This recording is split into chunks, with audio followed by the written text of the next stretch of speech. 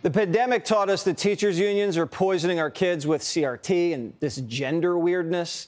We also found out all they care about is money. After all, that's why they fought tooth and nail to keep the schools closed. Give us more money, they said, then we'll come back. So while little Jimmy was miserable, stuck at home and learning through Zoom, the unions were doing this.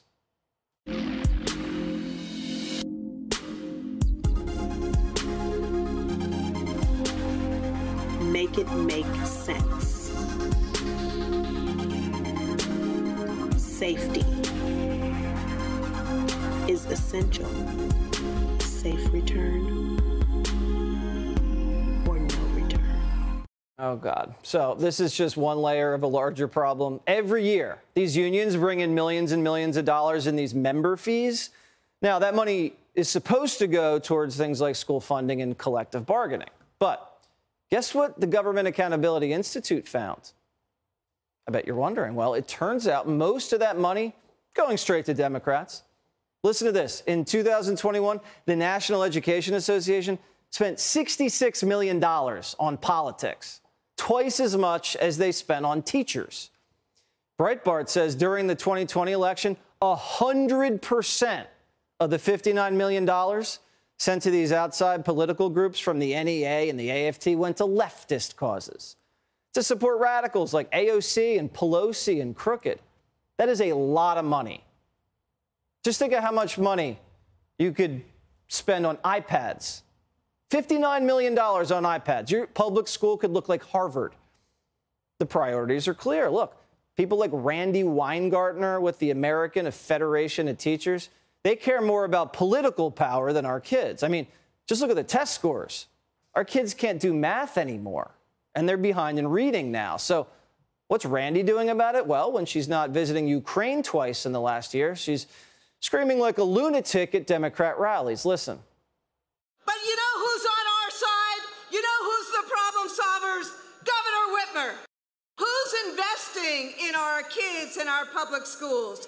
Who's protecting our democracy? Who's the problem solvers? And then on the other side, who's stoking up resentment, anger, and fear? Who's using kids as political pawns? You are, Randi. This actually is exactly what you did. You see, Randi cares a lot about politics. That's why she's traveling all around the country pushing all of these same Democrat talking points. I've watched him basically be a shill for the party that wants to cut taxes for the rich and wants to cut the hard-earned benefits that Ohioans have earned.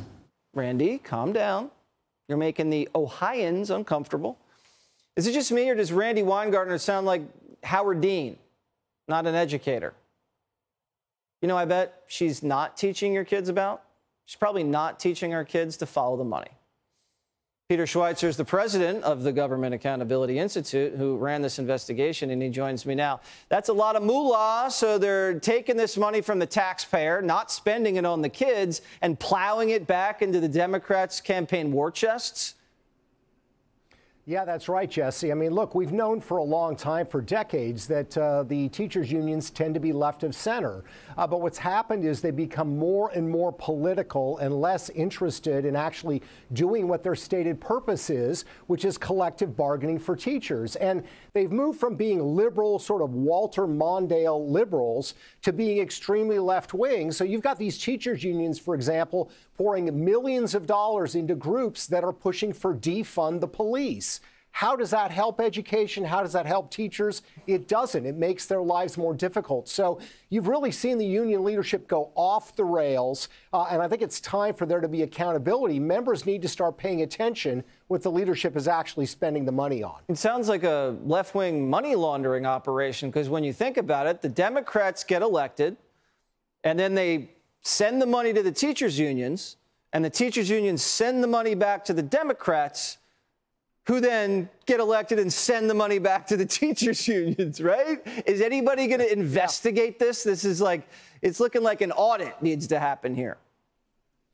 Absolutely. There needs to be an audit. And let's make clear, Jesse, look, the NEA, for example, is a nonprofit like the Government Accountability Institute. When you form a nonprofit, you state what your mission purpose is. That's the reason you're giving tax-exempt status, for example.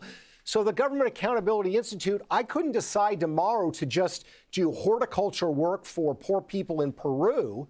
That's not part of our mission purpose. The NEA's mission as noble as that is. Exactly. But the NEA's mission purpose is, they say, collective bargaining for teachers and promoting the good side of public education in America. Well, that's their mission purpose. What they're spending their money on has nothing to do with the mission purpose. The IRS ought to be all over this from the standpoint of their nonprofit tax-exempt status, but I'm not holding my breath that they're going to do so. Well, the IRS now has about 65,000 new agents, and they all have weapons. So are they going to be looking into the teachers union? I doubt it. They're probably going to be kicking down doors of election deniers, according to the president. All right, Peter, great reporting, as always, great investigative work. Thanks, as always. Hi, everyone. I'm Brian Kilmeade. I want you to do me a favor. I want you to click to subscribe to the Fox News YouTube page. This is the only way that I know for sure that you're not going to miss any great commentary, any great news bites, any great interviews coming your way on Fox. You can get it all here on YouTube. So subscribe right now.